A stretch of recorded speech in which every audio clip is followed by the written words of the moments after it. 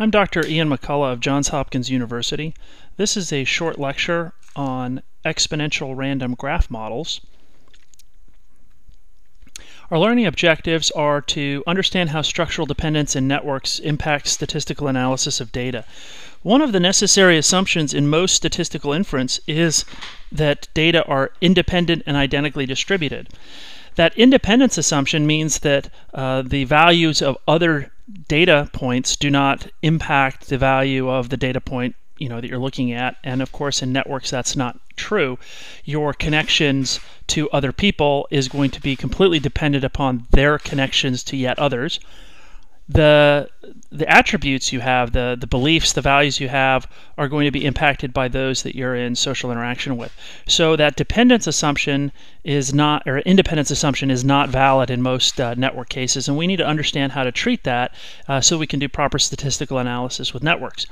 So we want to also calculate the likelihood of a link in a network by hand, and then be able to understand how we would do hypothesis testing of various social forces you learned earlier in the course using empirical data from a network.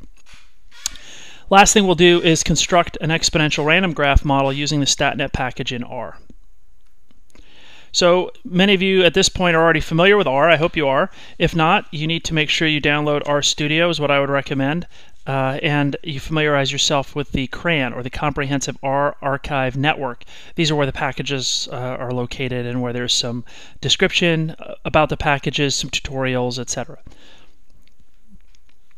Why are we using R? Well, the most basic reason is it's the software that has access to the statistical analysis packages, ERGM and RCN in particular.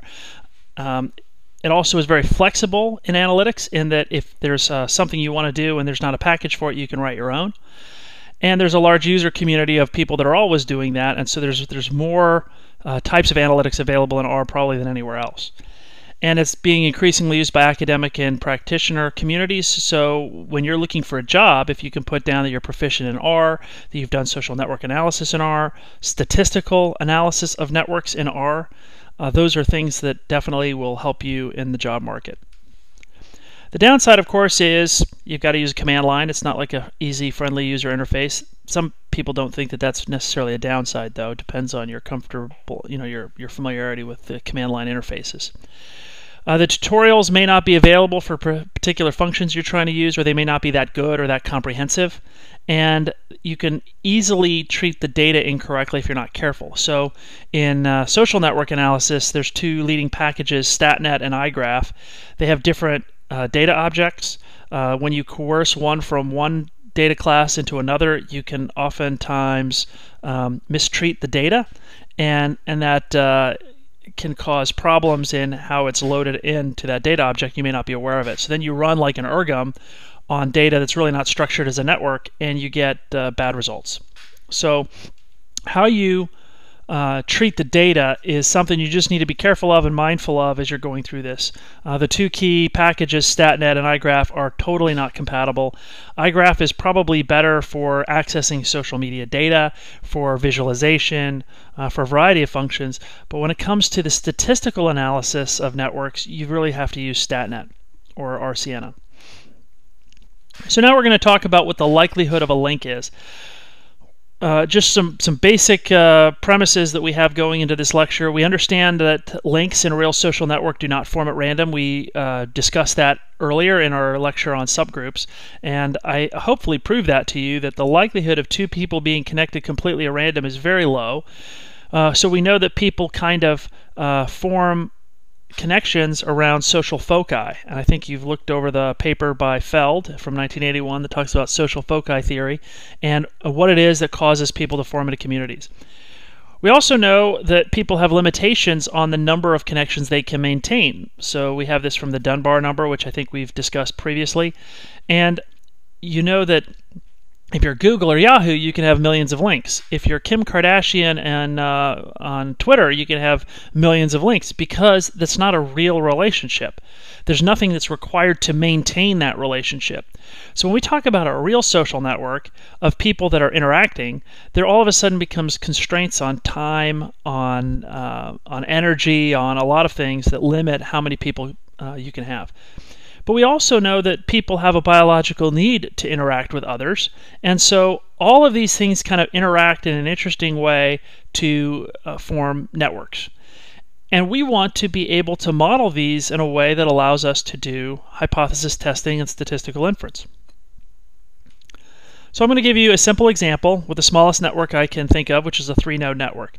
So I'd like you to pause the video here for a minute and just think about how many different configurations can you have with 3 nodes and undirected ties.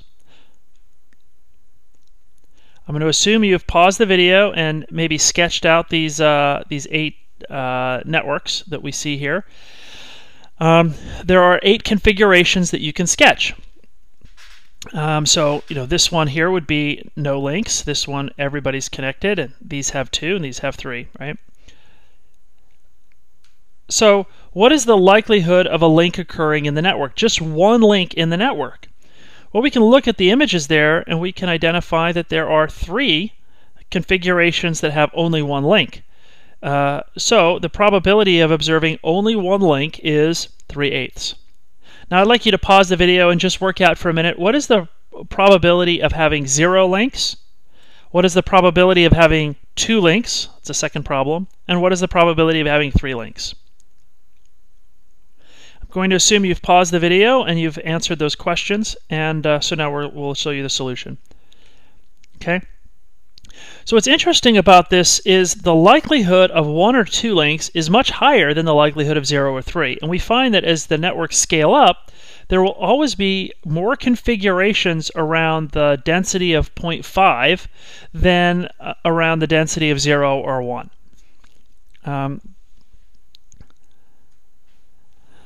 So what we're interested in asking is, given that there's this distribution of the likelihood of different configurations, and you look at an empirical network that kind of tells you what range of values you're looking at, how do we use that to control for our statistical inference? So in other words, for this problem, given that there was only one link in the network, what is the likelihood that there is a link between node I and node J? So that would be, let's say this is node I and this is node J. What is the likelihood that there is a link here, given that there is one link in the network?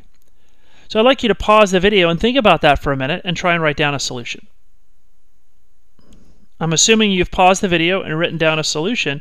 So what we see is the likelihood that there is a link from node I to node J, given that there is only one link in the network, is 1/3.